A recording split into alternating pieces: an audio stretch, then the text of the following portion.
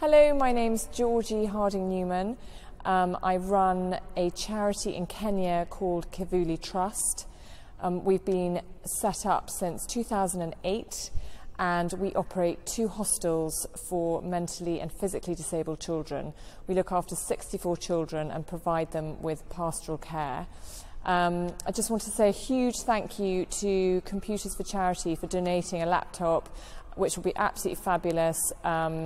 We will send it out there with one of my wonderful trustees, Liz, in July, and it can be used either in the office or for perhaps being able to do some basic accounting, and we can keep you updated on what we use it for in the future.